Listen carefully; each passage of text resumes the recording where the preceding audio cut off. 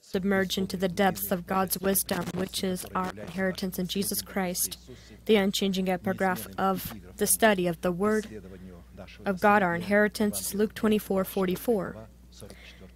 Then Jesus said to his disciples, "These are the words which I spoke to you while I was still with you, that all things must be fulfilled which were written in the law of Moses and the prophets and the Psalms concerning me."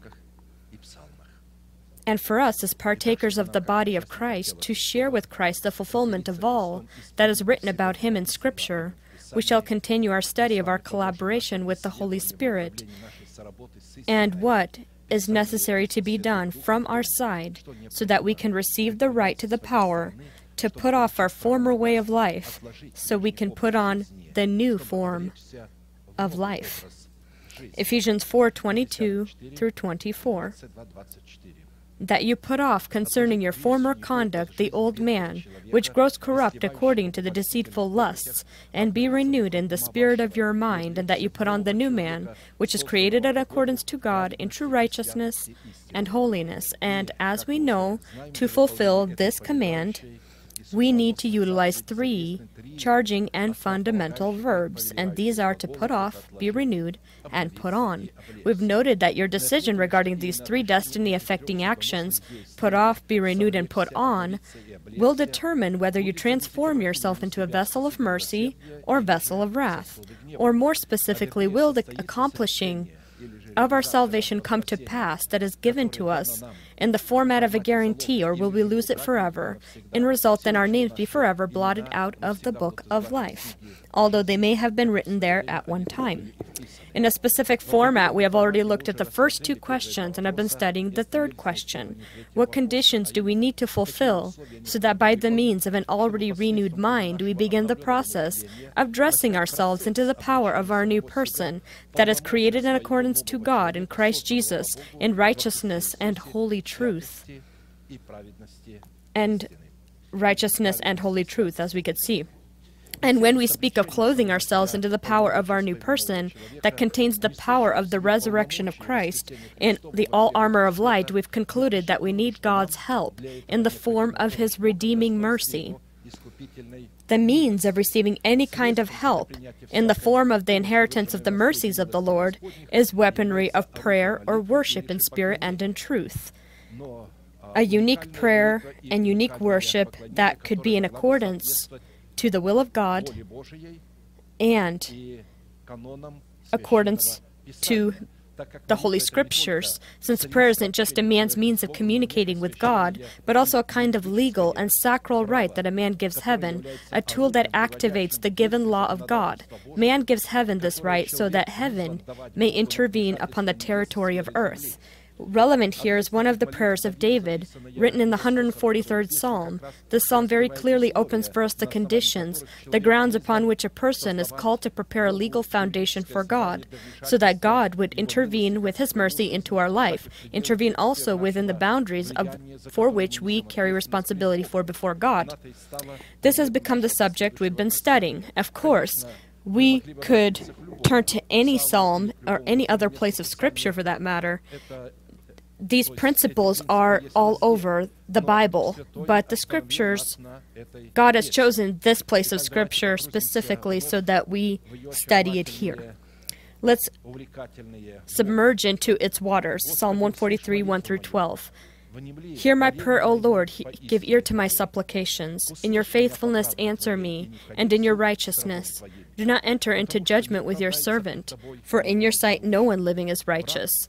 For the enemy has persecuted my soul. He has crushed my life to the ground. He has made me dwell in the darkness like those who have long been dead. Therefore my spirit is overwhelmed within me. My heart within me is distressed. I remember the days of old. I meditate on all your works. I muse on the works of your hands. I spread out my hands to you. My soul longs for you like a thirsty land. Answer me speedily, O Lord. My spirit fails. Do not hide your face from me, lest I be like those who go down into the pit. Cause me to hear your loving kindness in the morning, for in you do I trust. Cause me to know the way in which I should walk, for I lift up my soul to you. Deliver me, O Lord, from my enemies. In you I take shelter. Teach me to do your will, for you are my God. Your spirit is good. Lead me in the land of uprightness. Revive me, O Lord, for your name's sake. For your righteousness' sake, bring my soul out of trouble. In your mercy, cut off my enemies, and destroy all those who afflict my soul, for I am your servant. For David, as well as for us, to hear the mercy of God early, we, like David, needed to present to God legal grounds or a specific right. And such evidence in this prayer, as we know, were 10 unique in their nature arguments demonstrating the right to enter into the presence of God that David gave to God, saying, "Hear me because of your faithfulness and your righteousness, because I remember the days of old. I meditate on all your works, because I spread out my hands to you. Hear me because I trust in you. Hear me because I lift up my soul to you. Hear me because in you I take shelter. Hear me, for you are my God. Hear me for your name's sake. Hear me for your righteousness' sake. And hear me, for I am your servant." According to the consistency of the given prayer, we've established that the reason for it was a specific category of enemies that confronted David. These were his personal flesh, his personified sin, and personified death. And to be heard by God, David presented to God these 10 arguments. And it was the phrase, "a psalm of David," that accompanied all of these forms of evidence. Aside from the obvious simplicity of this phrase, it symbolically signifies the organic connection of the one praying to the body of the Lord. That is, an organic membership to a domestic church, upon the place where every kind of prayer needs to be made, because the consistency included in the word psalm is a choir song accompanied by an entire orchestra, consisting of numerous different instruments. This symbolizes the church and each individual member, called to fulfill their exclusive role in the body of Christ. At the same time, David himself symbolized Christ, as one of the meanings of his name is beloved by God. As what was said about Jesus Christ, "This is my Son whom I love, listen to him." And the name of David, directs to one of the names of Christ. It reveals his root and his descendant. "I, Jesus, have sent my angel to testify to you these things in the churches. I am the root and the offspring of David, the bright and morning star," Revelations 22:16.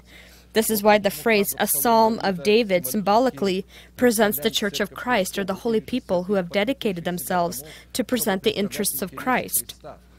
Therefore, the meaning included in the phrase, "a psalm of David," directs to the fact that all processes occurring within the psalm from one side are lawful or legit only when they happen within the church.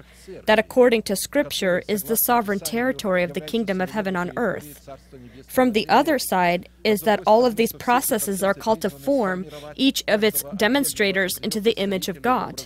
Therefore, every prayer made by man spoken to provide God the right to perform his work in us upon earth can only be legitimate in the situation when we have not only an organizational but also organic membership to the body of Christ, membership to a domestic church.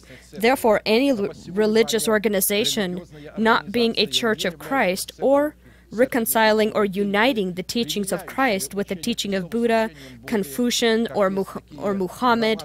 There are large Christian so-called churches like Yang-Cho, for example. He unites all of these teachings. They say that he says Buddha, the teaching of Buddhism, and the teaching of Christianity are of similar root, and both lead to the same place.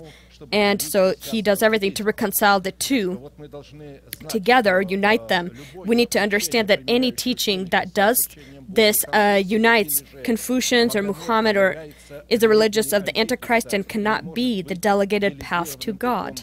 There's only one way to God and one path and only one mediator, Jesus Christ. And Buddha didn't say this about himself or Muhammad. "I am the way, the truth, and the life." No one had said this. In the previous services, we had already studied the nature of the first argument that abided in David's heart. This was evidence that faithfulness and righteousness abided in David's heart. This served as legal grounds for God, giving God the ability to hear David and to stand on the side of David in his oppositions against his enemies. And stopped to study the second argument. This was the presented by David evidence that in his heart the memories of the days of old were imprinted, and all of the deeds that God had done in those old days. Not just imprinted, but continually abided in him, and he continually meditated about them. According to the revelation of the Holy Spirit, we began to study the form of this evidence in the breastplate of judgment of the high priest. This item is a unique and continual memorial before God, identifying with itself continual prayer. The breastplate of judgment, as we know, was created and served only one item. This was the Urim and the Thummim, the unification of the two within the heart of a man, the presence of which allowed God to hear man and allowed man to hear God. Therefore, to be heard by God in the revelations of his Urim, which we see here as the Holy Spirit, it is necessary to keep within your mind the works of God that he had done in the days of old, being his Thummim, the elementary teachings of Christ, that the Lord had done in the days of old and presented it in symbols and other things. The breastplate of judgment as a continual memorial before God is the sacral symbol of the format of continual prayer, providing God's grounds to fulfill his will upon planet Earth. Prayer that does not satisfy the requirements and characteristics of the breastplate of judgment does not have the right to be called prayer. And further, a person praying such a prayer does not have the right to be called a warrior in prayer. From the position of being a king and a priest cannot be called a warrior in prayer, therefore also does not have the right to approach God as an intercessor. Many people can pray, and sometimes God even hears prayers of people who aren't Christian or unfamiliar with God. But this person says, Lord, if you exist, save me, and God can save him, give him a chance so that he turn to him. But that does not mean that this person is an intercessor and can enter into the presence of God. As we said, Hagar prayed, but she was not able to enter the presence of God, and she was not the church. She was a servant. The symbol of the church was Sarah, who is the mother of all who believe. Abraham, the father of all who believe. As only the format of continual prayer presented in the breastplate of the high priest gives us the right to come close to God and enter into the holy place as a king and a priest to God to present intercession that pursues the interests of God's will.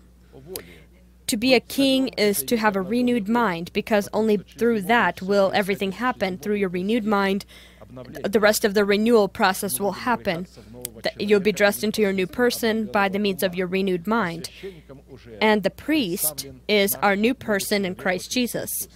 In the Septuagint, this is the translation of the 70 interpreters or rabbis who interpreted it, translated from the original Hebrew. They translated into Greek, and in doing so, this breastplate of judgment is called the sign of justice, as by the means of the Urim and the Thummim that is contained in the breastplate of judgment, God revealed to man his judgments. Symbolically, the breastplate of judgment identifies a conscience of a man purified from dead works, upon the tablets of whom, just as a sign it in the 12 names of the patriarchs, the teaching of Jesus Christ that came in the flesh is imprinted. The name of each patriarch contained the essence of some kind of teaching, that which there are 12 of. A conscience purified of dead works with imprinted faithfulness and righteousness upon its tablets is called to give God the right to function in them and through them upon planet Earth. In a specific format, we have already looked at the measurement and nature of materials with which the breastplate of judgment was built, that we are called to be in accordance to within our spirit, and stop to study the next requirement that says, Exodus 20:17 through 21, and you shall put settings of stone in it, 4 rows of stones. The first row shall be sardius, topaz, and emerald. The second row shall be turquoise, sapphire, and diamond. The third row shall be jacinth, agate, and amethyst. And the fourth row shall be beryl, onyx, and jasper. They shall be set in gold settings, and the stone shall have the names of the sons of Israel, according to the 12 names. Like the engraving of a signet, each one with its own name shall be according to the 12 tribes. We've noted that the 12 golden settings is the authority, rule, and order of the Word of God, containing the teaching of Jesus Christ that came in the flesh, that we as worshippers of God are called to present within the foundation of our continual prayer. The 12 precious stones, with engraved upon them as a signet, names of the sons of Israel, is a symbol and format of our continual prayer, presenting the perfect judgments of God. From this we can see that it wasn't the golden settings, being the truth of the Word of God, that were adjusted in measurement and configuration to fit the precious stones, but the precious stones themselves, being our prayers, are the ones that were adjusted and configured to fit the golden settings of truth. Continual prayer in the 12 precious stones of the breastplate of judgment with the 12 names is a persisting prayer that in its intercession presents the interests of the will of God and does not sway away or step away from the goal until what is asked for is received. Building of the breastplate of judgment within our heart is revealed as building the kingdom of heaven in the image of the tree of life that bears fruit each month. 12 times it bears its fruit. And growing the tree of life within our heart, this tree of life, this new person, is building yourself into a new person created in accordance to God, so that we can build ourselves into a spiritual house and holy priesthood. With this, we note that all the beauty and order of the temple is created for one holy item and served that one item. This was the golden ark of the covenant. The same thing with the ephod of the high priest, with the connected to it breastplate of judgment. It was created for and served only one holy item. This item very accurately was called to duplicate and fulfill the function of the golden ark. This was the Urim and the Thummim, the Holy Spirit and the truth of God's Word. Because the golden ark of the covenant, as well as the breastplate of judgment, symbolize from different angles and with various purposes the conscience of a man cleansed from dead works. Urim and Thummim in Hebrew means light and perfection. Light is the revelation of the Holy Spirit, and light and perfection is the truth that the Holy Spirit reveals. Light and the right, again, we see light as the Holy Spirit, and the right is the revelation of the Word of God. The Holy Spirit reveals God's revelations. The 10 Commandments inside the Ark of the Covenant is the truth. These 10 Commandments symbolized Christ, and this truth in the breastplate of judgment is the Thummim, symbolizing the teaching of Christ. The light revelation that a person could receive at the lid of the ark, or also known as mercy seat, is the Urim in the breastplate of judgment. A worshipper of God is a person who has a wise heart, upon the tablets of whom the truth in the form of the Thummim is imprinted, within the boundaries of which the Urim, in the form of the Holy Spirit, could reveal the mysteries of the Thummim. I have put wisdom in the hearts of all the gifted artisans, that they may make all that I have commanded you. Exodus 31:6. We need to consider that a child or a spiritual infant, he receives Christ. He can receive baptism of the Holy Spirit, speaking in tongues, but the Holy Spirit will not come there as wisdom, as a revelation, because this person does not yet understand what the truth is.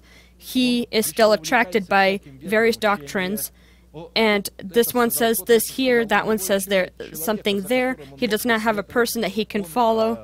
He finds things on the internet, looks for different preachers on the television or wherever else. He has not found the delegated of God who was sent for him and has been placed over him. He does not yet know the church where he needs to be, thinking that all churches are the churches of God, if they have an attractive name, hope, and so forth. Faithfulness or anything. People name their churches in very different names, Morning Star and so forth. And you can call your church whatever you may like, but it's not the name that will determine who you are, but the inner essence.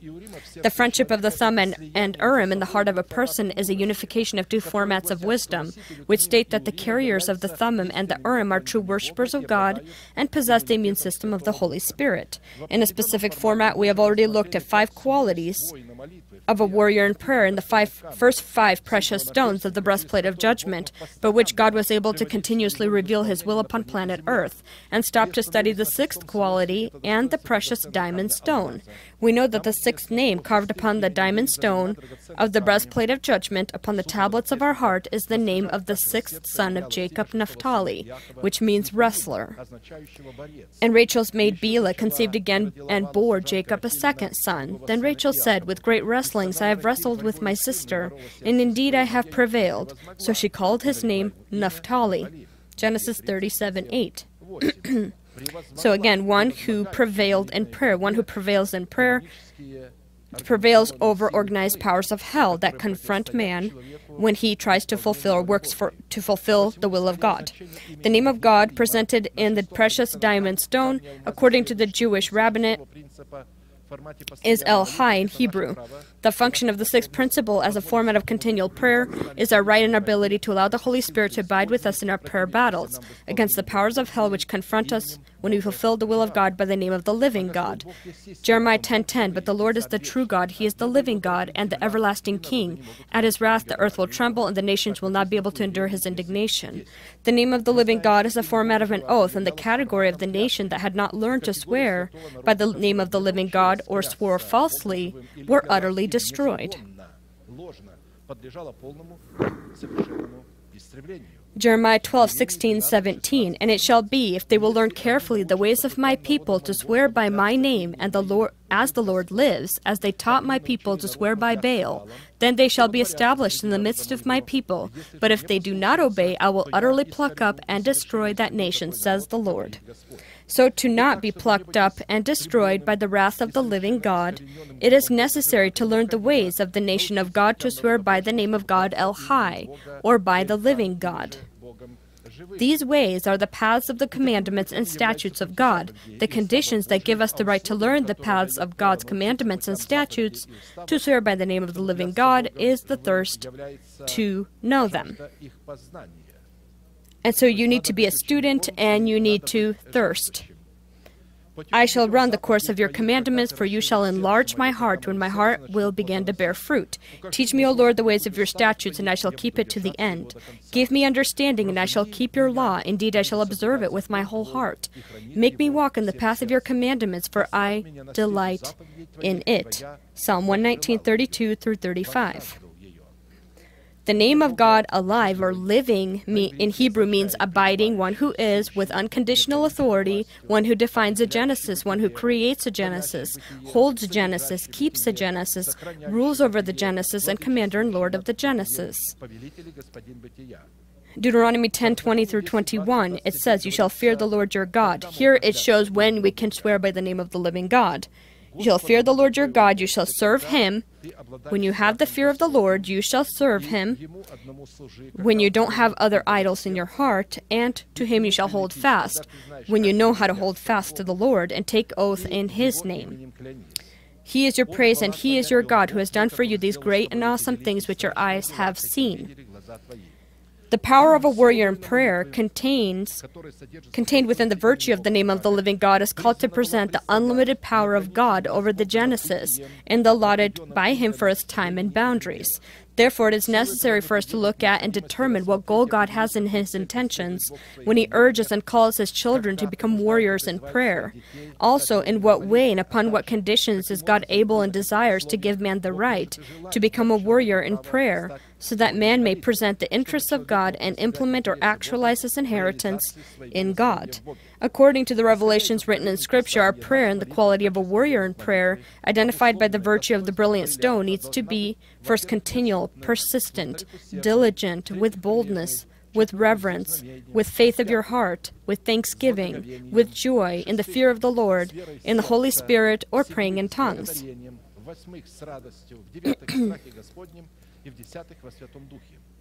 In the previous service, we in a specific format have already looked at 7 components of continual prayer and stopped to study the 8th component. This is the fruit of joy. We've noted that the fruit of joy in the heart identifies the state of a heart of a warrior in prayer as well as the quality of this person's prayer. As it is written, a merry heart does good like medicine, but a broken spirit dries the bones. Proverbs 17:22.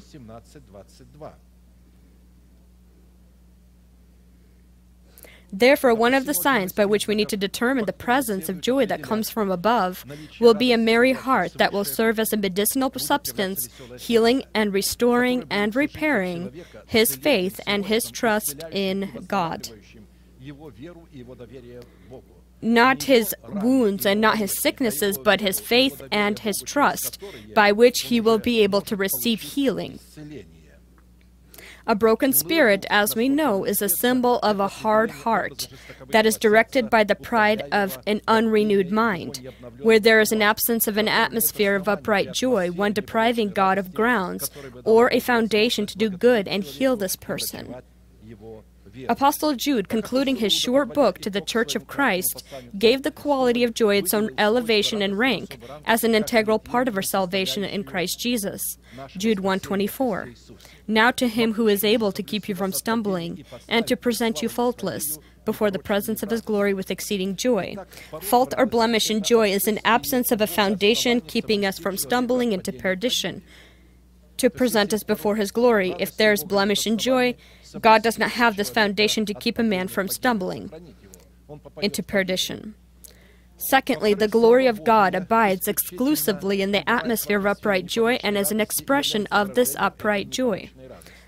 We know blemishes or sin in joy is a stain or a flaw revealing impurity, abomination, and deceit. A person who has not rid himself of such blemishes in joy, as well as in all other of his characteristics, will not be allowed in heaven.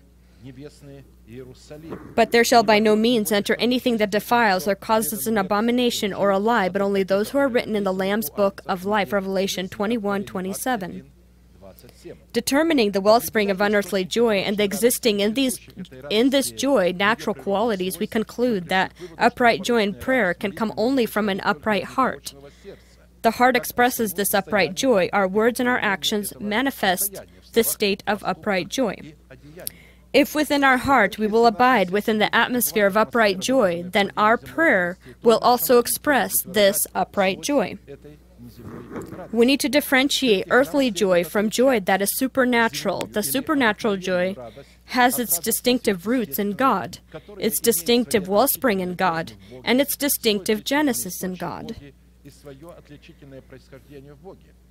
By themselves, we know the two natures of joy are two programs that come from different nature springs, God and the fallen cherubim.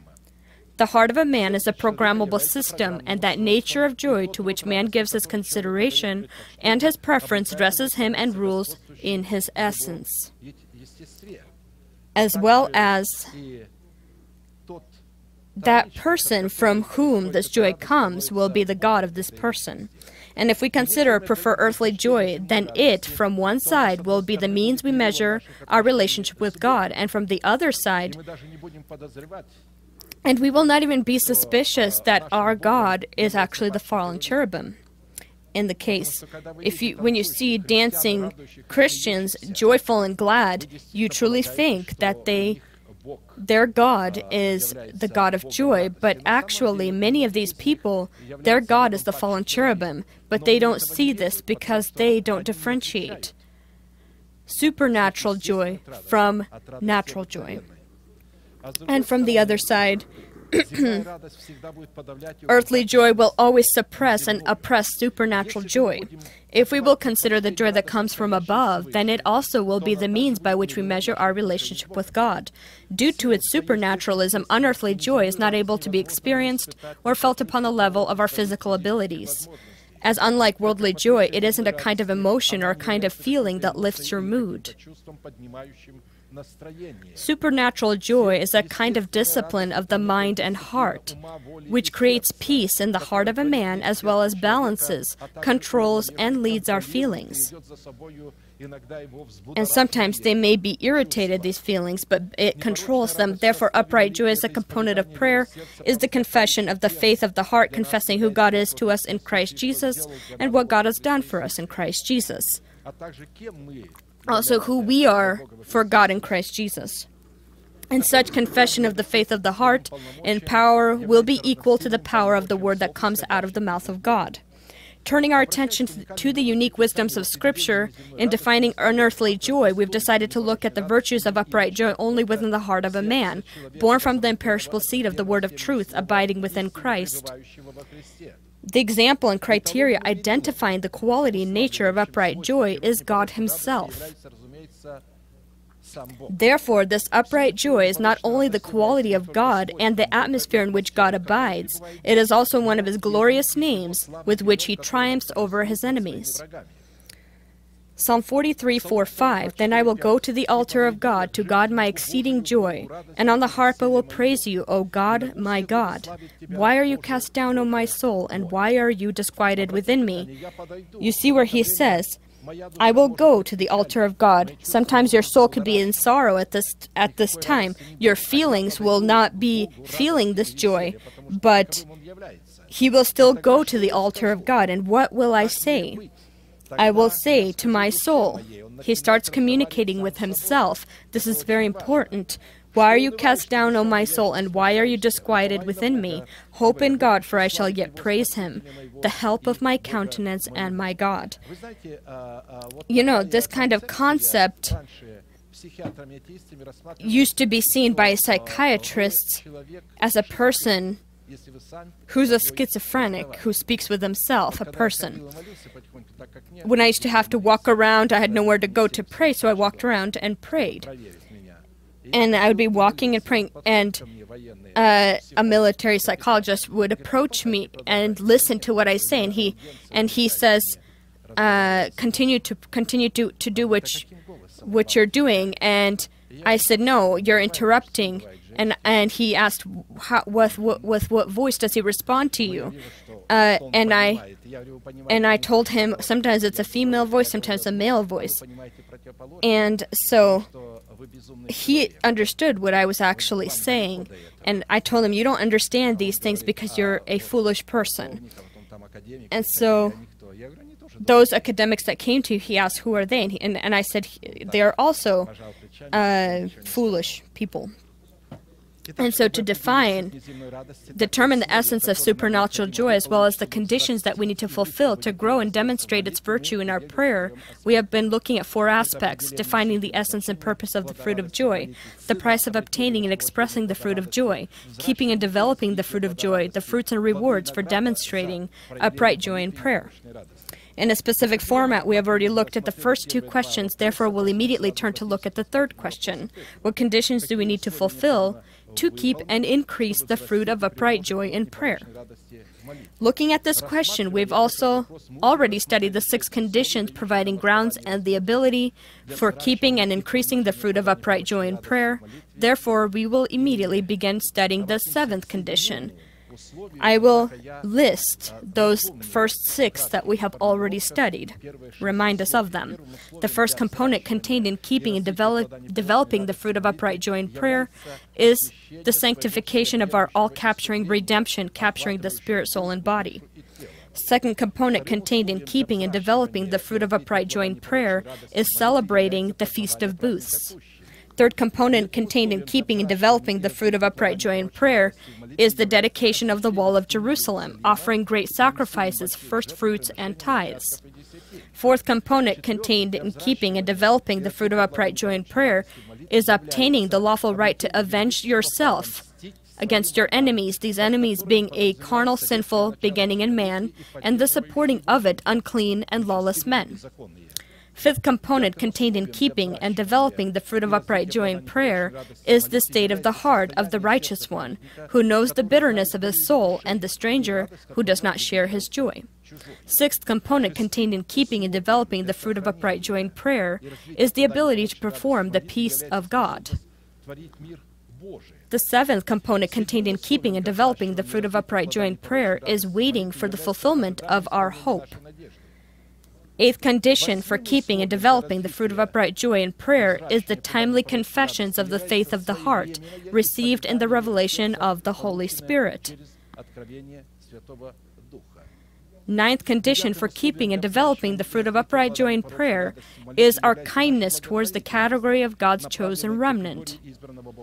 And 10th condition for keeping and developing the fruit of upright joy in prayer is to do the justice of God.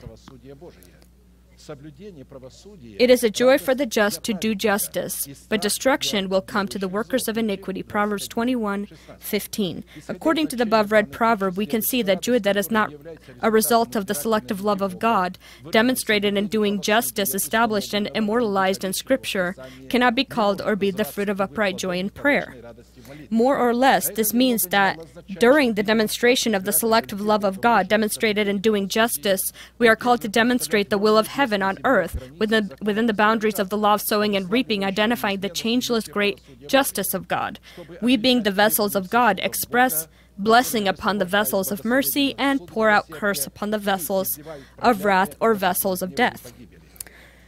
Job 37:11-16. Also with moisture, God saturates the thick clouds and scatters his bright clouds, and the swirl about being turned by his guidance, that they may do whatever he commands them on the face of the whole earth. He causes it to come, whether for correction or for his land, or for his mercy. Listen to this, O Job. Stand still and consider the wondrous works of God. Do you know when God dispatches them and causes the light of his clouds to shine? Do you know how the clouds are balanced, those wondrous works of him, who is perfect in knowledge? Here, of course, it's not talking about simple clouds that we know, but children of God who are clouds that are filled with moisture. If we will not allow the Holy Spirit to fill us with the moisture of the thoughts of God that would be able to scatter his bright clouds and swirl about being turned by his guidance, that we do whatever he commands us on the face of the whole earth for correction or for mercy, we transform into a cloud that is turned by a storm or various winds of deception, for whom is prepared the gloom of eternal darkness. Here's what it says in 2 Peter 2:17-22.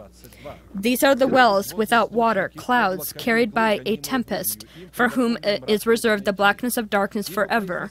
For when they speak great swelling words of emptiness, they allure through the lusts of the flesh, through lewdness the ones who have actually escaped from those who live in error. And so these swelling words of emptiness are God's deeds and words that are spoken but are not within their heart. It's not present in the heart. It's just empty words. In this way, they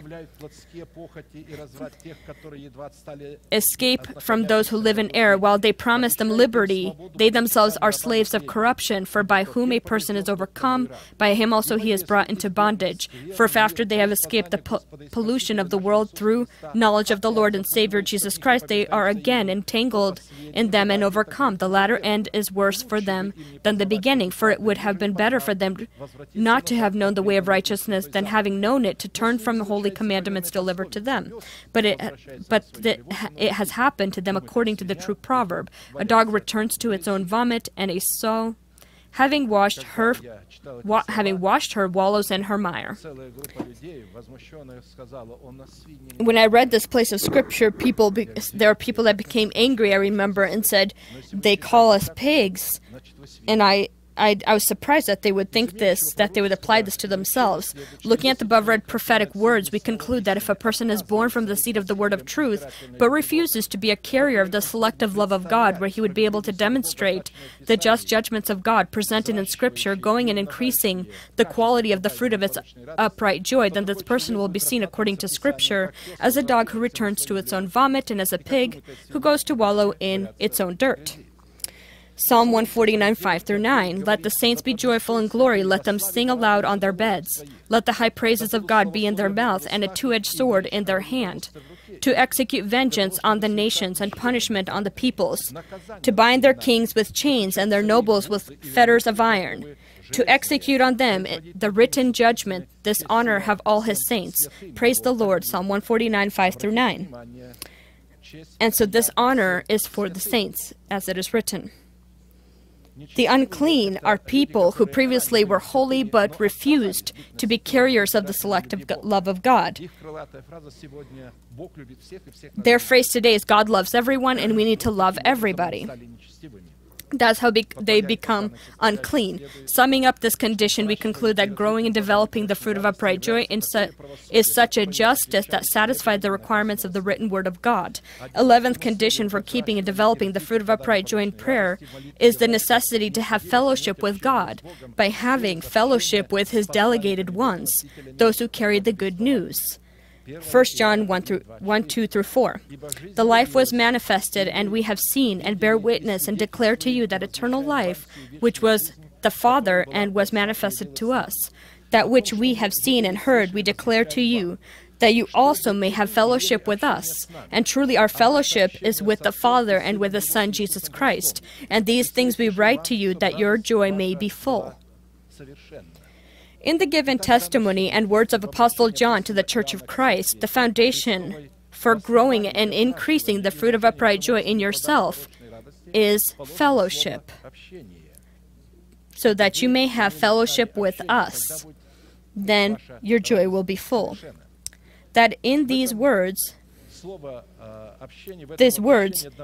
we see simultaneously presented as an atmosphere as well as a binding or tying element by the means of which a familiar relationship is built with God, by having a similar relationship with his apostles.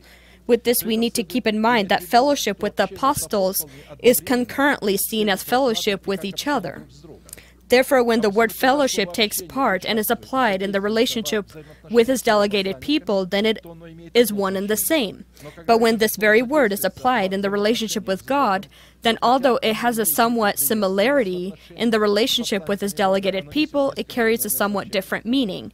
Fellowship with the apostles is assembly, relationship, partaking, joining, contact, this is talking about joining each other, contact with each other, making a union or making a covenant or agreement. When a person makes an agreement, he becomes a member of some kind of group. Collaboration, binding to sociability, charity, and sacrifice. When it's talking about fellowship with God, then in Hebrew, it's a close or relative communication, a warm conversation happening in the cool of the day. Partaking and contact, but directly with God. Making a union or making an agreement, but only with God.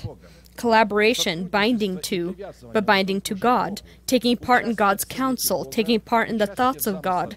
Trusting man with the mysteries of God. Taking part in the circle of God's friends. And gathering with God. Remember what Moses said, this is the one that was in the wilderness with me. And in this council, so what council would he be talking about when it was just him and God? According to the definition listed, when the word fellowship is applied in the relationship with each other, together with his delegated person as the head, then it fulfills one other significantly important purpose without which it is impossible to make your salvation a reality. This is the rightful and lawful ability and atmosphere giving the blood of Christ power to cleanse us from all sin, specifically in fellowship with each other. The blood of Jesus Christ receives the ability to cleanse us from all sin. 1 John 1:6-7, if we say that we have fellowship with him and walk in darkness, we lie to do not practice the truth. But if we walk in the light as he is in the light, we have fellowship with one another. And the blood of Jesus Christ, his Son, cleanses us from all sin. If you can imagine the body of a person, blood continually cleanses the body inside. Not periodically, but continuously. And because we continually receive food, and this food has elements that the body doesn't need, they're actually poisoning. And blood takes those things that are nourishing, but those that are poisoned or unnecessary, it pushes out of the body. But it works in the body, the blood. If a person is out of the body, out of a church, The blood of Jesus Christ is not able to cleanse him from sin. Even if he confessed his sins, it will not cleanse him. And so this word fellowship is very important. Apostle Paul identifies and links fellowship of the holy people with each other in Christ as they're uniting in one spirit and one mind to create a body. God is faithful, by whom you were called into the fellowship of his Son, Jesus Christ our Lord. Now I plead with you, brethren, by the name of the Lord Jesus Christ, that you all speak the same thing, and that there be no division among you, but that you perfectly join together in the same mind and in the same judgment. 1 Corinthians 1:9-10. If you are within the church, but you have a different opinion, or you're not agreeing with the teaching that is presented there, the blood of Jesus is not able to cleanse you from sin. Leave these kinds of churches, or change yourself. And of course, if we have fellowship with God in Christ Jesus by having fellowship with his delegated people and all the saints, it is necessary to have fellowship with the Holy Spirit, because it is he who will be creating this power in the relationship, this fellowship. He is the atmosphere of this fellowship and power that unites all of these forms of fellowship. 2 Corinthians 13:14. The grace of the Lord Jesus Christ and the love of God and the communion of the Holy Spirit be with you all. Amen. Pay attention how these are shown, in which order: the grace of the Lord Jesus Christ and the love of God and the communion of the Holy Spirit be with all. Amen. The Holy Spirit makes it possible. He is that means, that fellowship, that path upon which we can have this grace, the grace of the Lord Jesus and love of the Father, as well as fellowship with each other. He's that path. He's that means by which this can happen.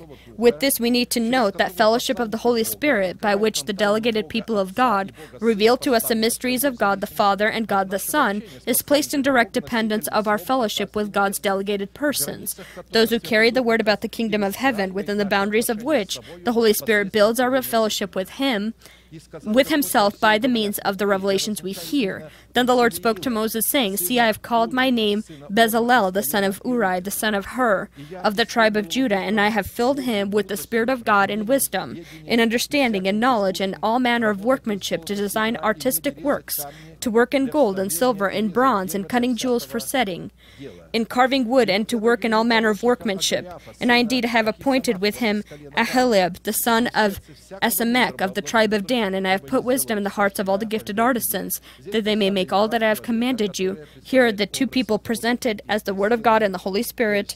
This is Exodus 31:1-6. As this is Bezalel, the son of Uri, and Aholiab, the son of Ahisamach.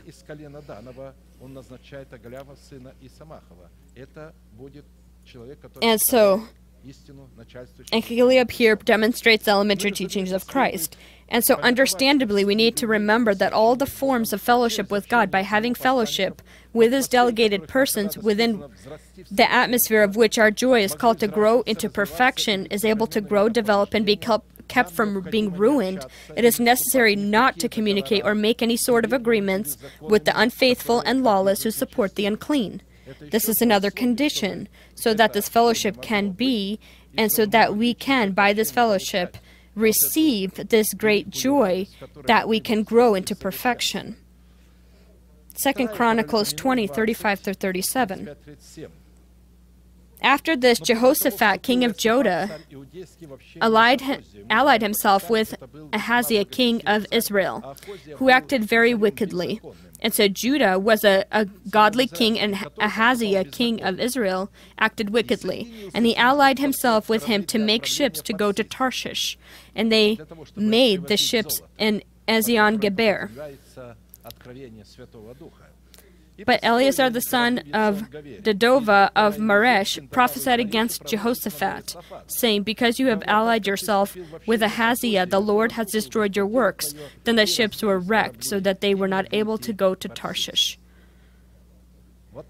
This is what tolerant love does. It will bring those that fear the Lord, if they have this tolerant love, to shipwreck. According to the given testimony, we conclude that as soon as godly people start to fellowship with people who are lawless or those who support the lawless, their godliness loses its power, and they call upon themselves the wrath of God.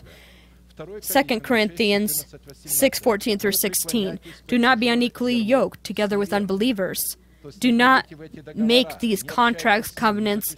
Do not be unequally yoked together with unbelievers. For what fellowship has righteousness with lawlessness?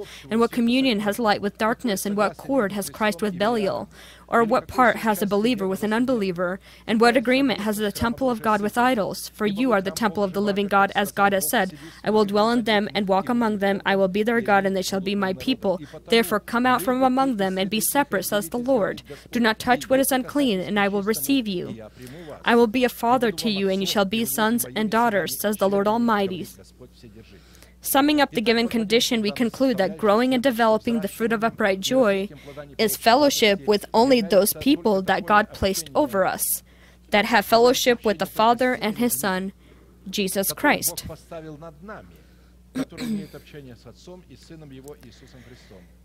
Not with those people that God has placed over others, but whom God has placed over us.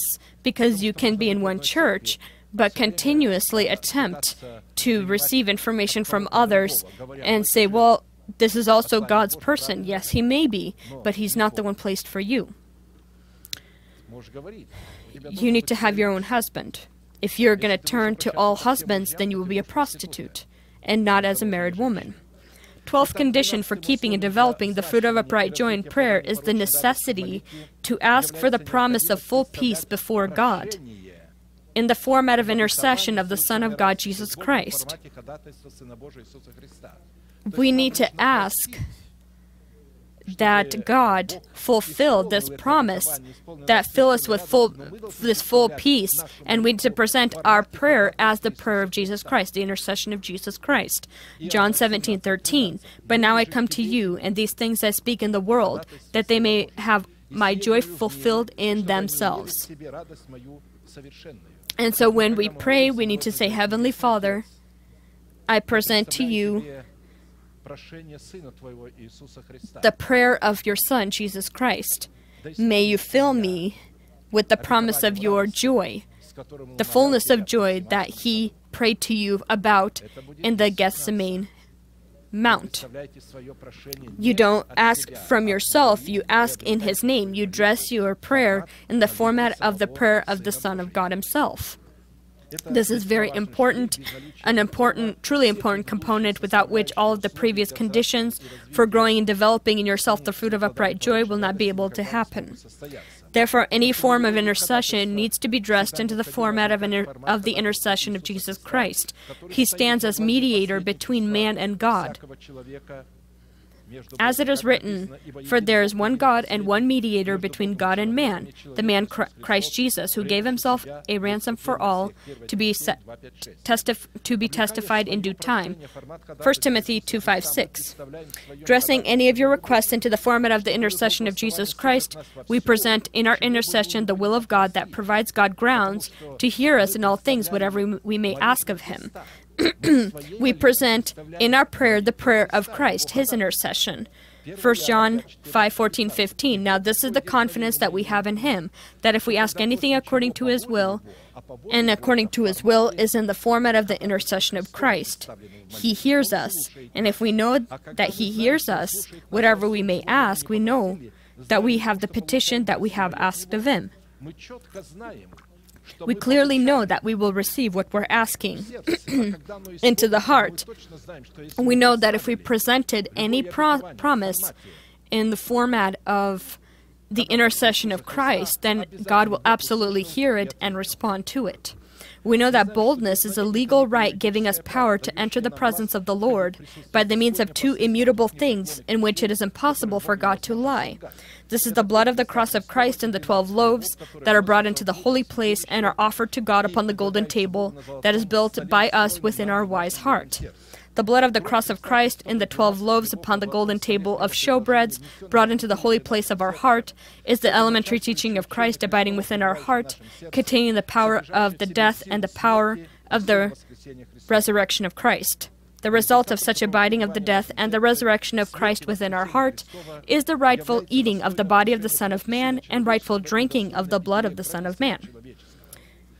John 6:53-57. Then Jesus said to them, Most assuredly I say to you, unless you eat of the flesh of the Son of Man and drink his blood, you have no life in you. Whoever eats my flesh and drinks my blood has eternal life, and I will raise him up at the last day. For my flesh is food indeed, and my blood is drink indeed. When he dies with resurrection. This resurrection remains in his body, although it is dead. It goes nowhere. It remains within the body. If you will take or attempt to destroy this body, you will not be able to destroy. You can't destroy material. You can burn it, you can scatter all over the face of the world, but in these ashes, in these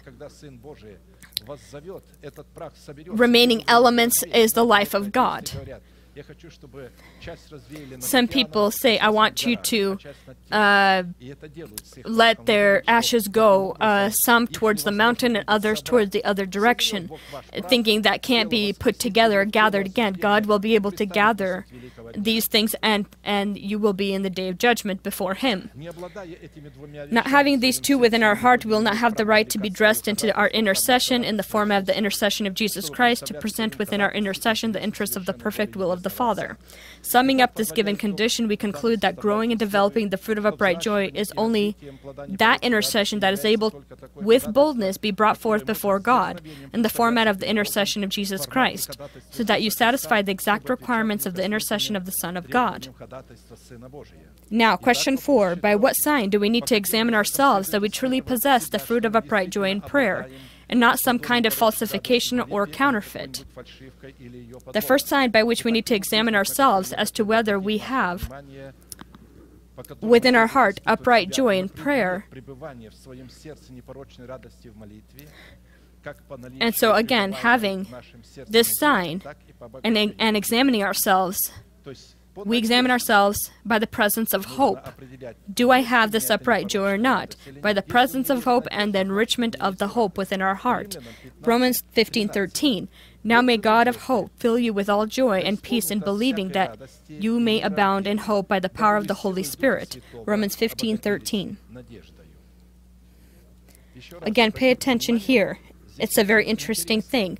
God of hope fill you with all joy and peace in believing, that you may abound in hope by the power of the Holy Spirit. According to the given place of Scripture, the hope of our calling is the wellspring of our joy and peace and faith, as well as an expression of this joy. It is the spring from which we receive it, and an expression of the joy. That's hope, which serves as legal grounds for receiving the power of the Holy Spirit, by which we are called to be enriched in hope or become rich in hope. When God is called by the name of hope, then this allows him to fill us with all joy and peace and faith, that we may, by the power of the Holy Spirit, become rich with his hope. The word hope contained in the name of God directs to the good thoughts or plans of God, containing the inheritance of his redemption, which he purposed before the generation and glory of the chosen by him remnant. God cannot wait for man to rely upon him or trust his life to him if he, from his side, will not give man specific evidence that he is not only his only hope of salvation, but also that he yearns greatly and is able to be that hope for man. It is the same with man. He is not able to wait for God to become the master of his life and his hope if he does not trust his life to God in accordance to the requirements written in Scripture. Let us look at what hope is in Hebrew. This is not the complete set of definitions, but these are some of them. I think this will be sufficient.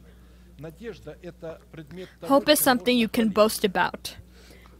Hope is knowing God and the ability to differentiate his voice from other voices.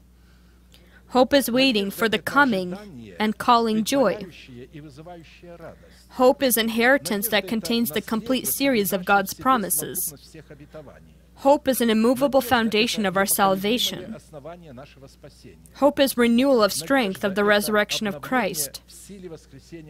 Hope is the foundation and material for building man into a spiritual house. Hope is the truth in action demonstrating the greatness of redemption. Hope is waiting for Christ to come from heaven. Hope is yearning, trust, strive, and focus for the future. Hope is convincing, confirmation. It's also confidence in the future. Hope is safety, a tower of safety. Hope is covering from the wrath of God. Hope is the power of perseverance and comfort. Hope is power that overcomes sorrow. And hope is also a rope. You may say, what do you mean a rope? If you remember, when there are two witnesses, in Jericho, when he said, when we leave, throw a rope over the window, we will see this sign, and we will leave your building untouched. And so this wasn't as much for the Israelite people, I hope, but for the angels, this was a sign. When those who study, these archaeologists and so forth, studied Jericho, they see that Jericho the buildings weren't just destroyed. They were actually pressed into the ground in such a way as knife is put into butter. And so Rahab, she was kept alive, and her house, the one who had covered those two spies. She covered hope in herself. That is why. The two spies.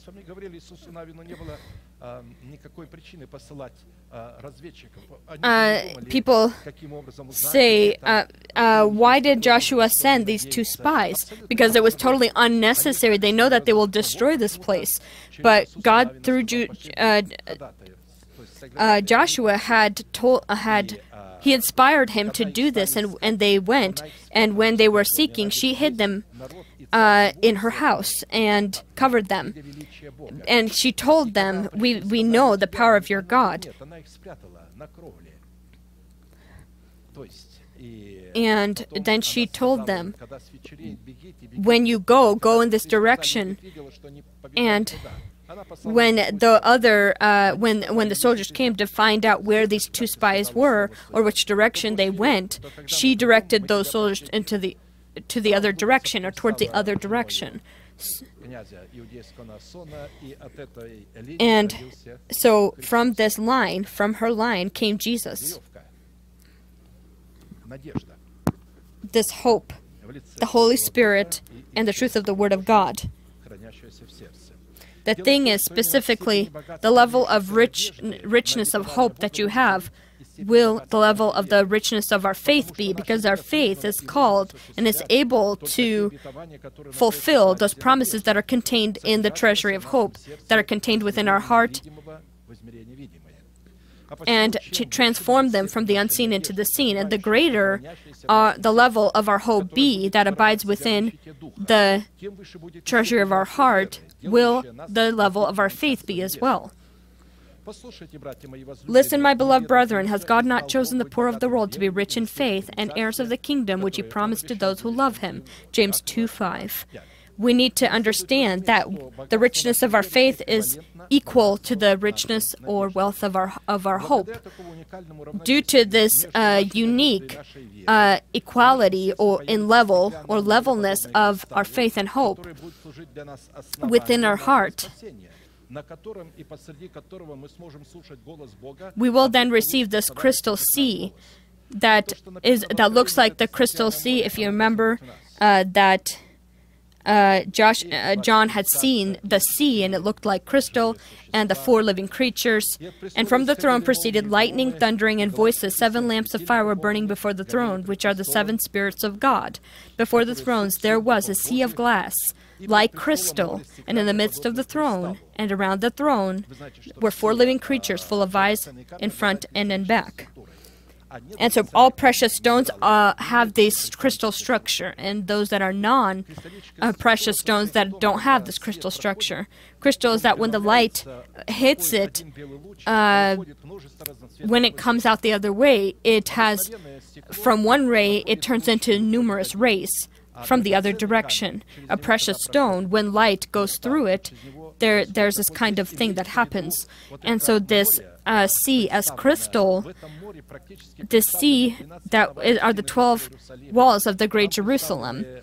There's the breastplate of judgment also. The 12 gates all are within this sea of glass-like crystal. And it says that around the throne were 4 living creatures full of eyes in front and back. You know, the eyes are revelations of the Holy Spirit. Revelations of the Holy Spirit filled from front and back, full of eyes in front and back. When you have this sea, you have this foundation. This foundation is your hope, this unique balance between hope and faith. Faith cannot be without hope. Hope is given, and faith then takes from the hope and makes it happen. If you have within your bank, this is not faith, this is hope. What's in your bank account is your hope. And faith takes. Hope is what's consisted there. And so there's the difference between faith and hope. They're different. They have different functions.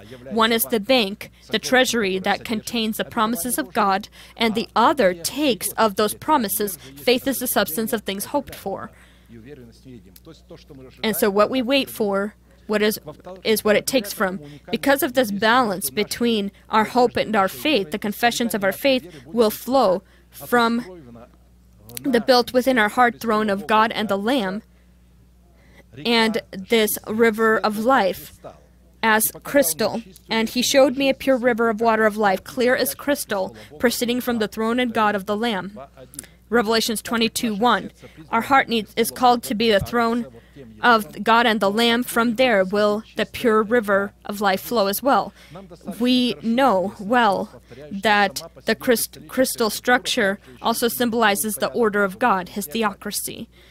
The next segment by which we need to determine within ourselves hope, from which the fruit of upright joy grows and is increased, is the expression of immovability, or the strength of hope. Say immovability or strength, the firmness of our hope in the moment where we are tested.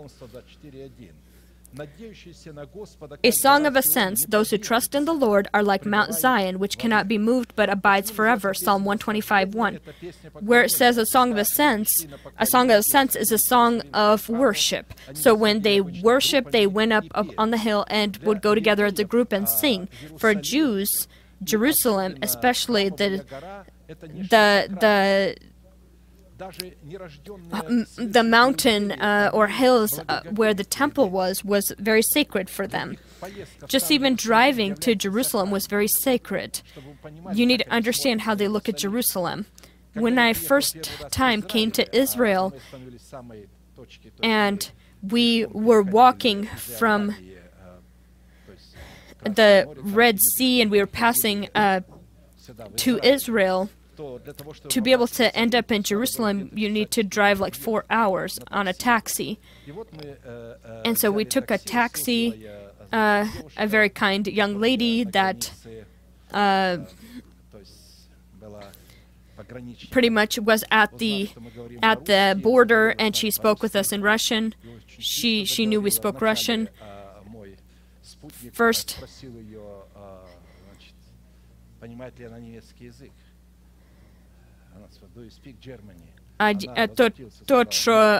the one that was actually following or accompanying us so that we can enter pretty much Jerusalem, asked her, "Do you speak German?" And she said no.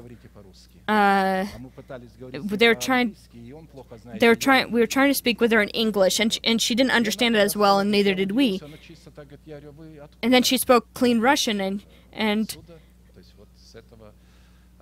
I asked her, "Where did you come from?" And she said, "Where did you come from to speak such good Russian?" And she said, "I was born here in Israel."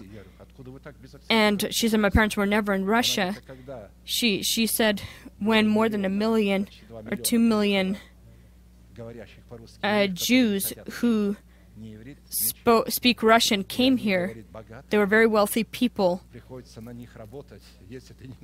and don't want to speak the Hebrew language. They're very wealthy people and live here, and so we work for them, and we needed to learn the Russian language in order to work for these people.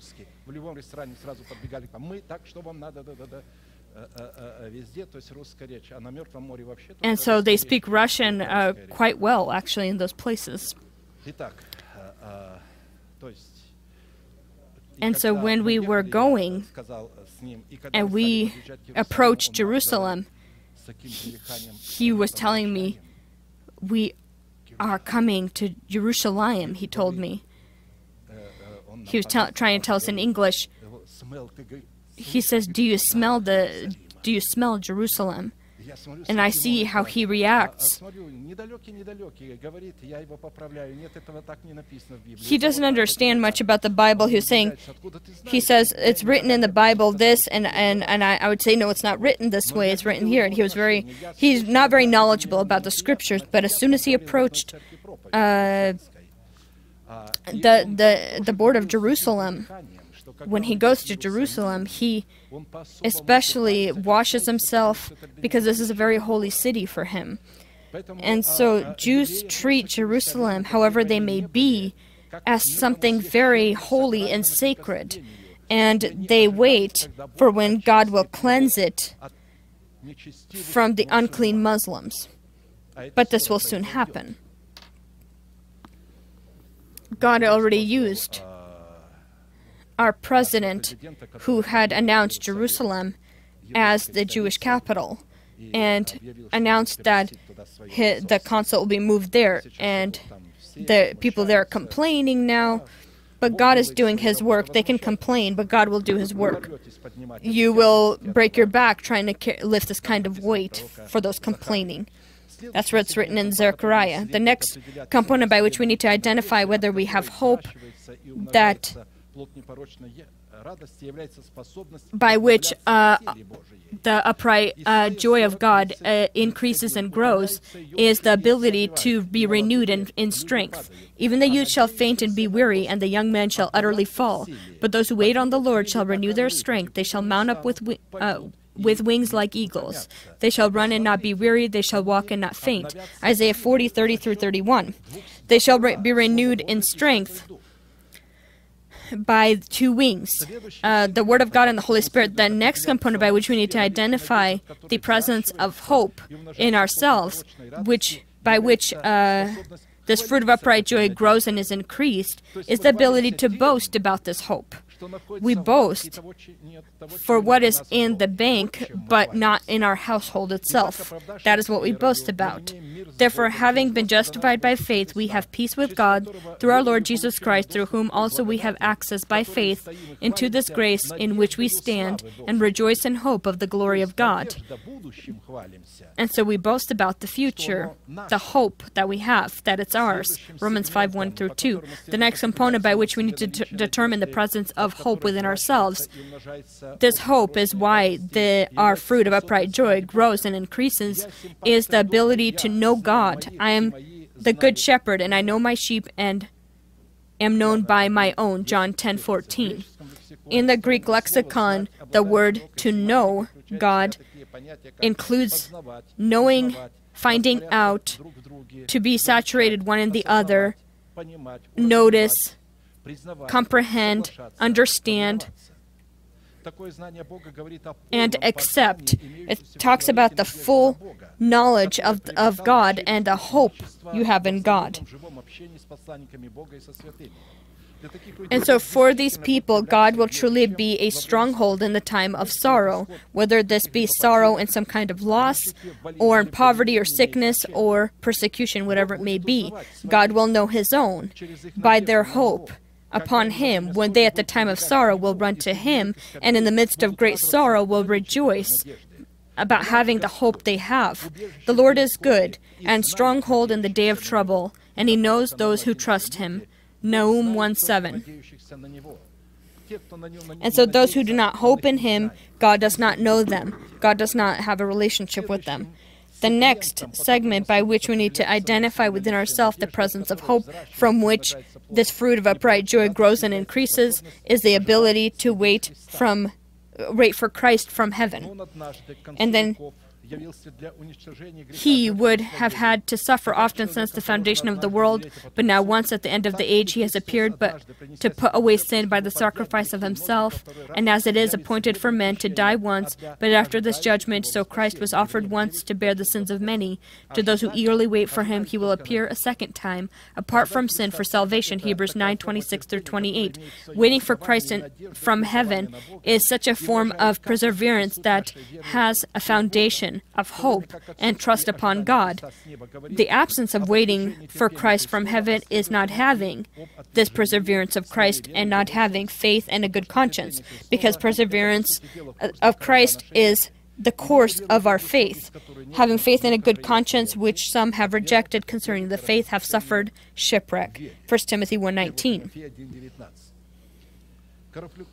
Shipwreck of our faith is the willing collaboration of our conscience with the enemies of our faith. This is impatience and going before your time. At the same time, victory over our enemies of our faith over our enemies and our good conscience is the willing and collaborative effort of our faith to collaborate with the Word of God. And so, as perseverance or hope has to do with perseverance, we more than once paid attention to the enemy, which is impatience. And as we more than once noted, ignorance that is linked to impatience is not just not knowing the truth of God, but also open rejection of the truth for the benefit of your own interpretations.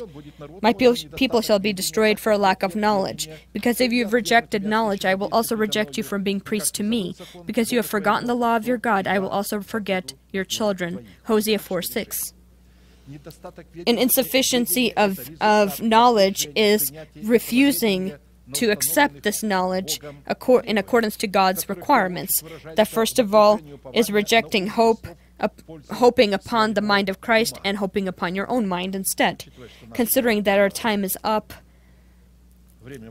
we will bend our knees and we will pray and thank God for the word that He has given to us today, that we had the opportunity to hear. May it be imprinted upon our hearts. May, meditating about it, we will bring it to action. Let us pray. Heavenly Father, in the name of Jesus Christ, we worship before you upon this blessed place that you have appointed and keep and surrounded with your protection, so that your children would be coming to this place, be able to come to this place and hear your word, and would be able to grow themselves in relationship with you. Upon this place, you've done a great work, that your children would be able to have fellowship with each other, by the means of which you would be able to cleanse us with your blood, and by the means of which you can connect to your family, and we would be a partaker of your line, your family. Because of this fellowship upon this place that your hand has appointed, we can be a partaker of your godly nature. May this place be blessed now and further and up until we are raptured, and we thank you for that. We thank you for your glory. We thank you for your protection. We know that the enemy has more than once attempted to remove this place, destroy it, but you have kept it for us. Not looking at this, we know upon any place that we will gather, there will your presence be. But when we gather upon the place that you have appointed, that you have given, and that we had purchased, paid a price for, For you, this is especially important, that we have sacrificed our time, our means, to have communication upon this place with you. May your holy people be blessed now and further. May we have, and we thank you for that healing we have in hope that's upon our account. This healing, I believe, will finally take its form soon.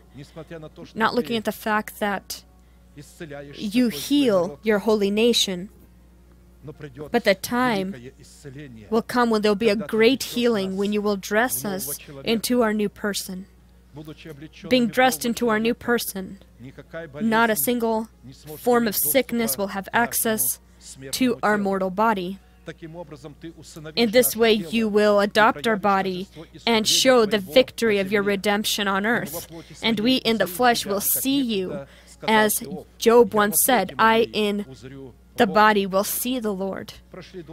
Many years had passed where he was suffering in his illnesses, but he continued to live and wait and hoped upon you, even though people generally lived only a few months with the sicknesses he had.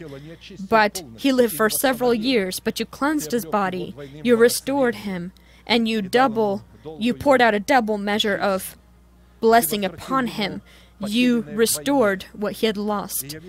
And I believe that those children of yours that will continue to be faithful, you as the God of patience and comfort, God of all hope,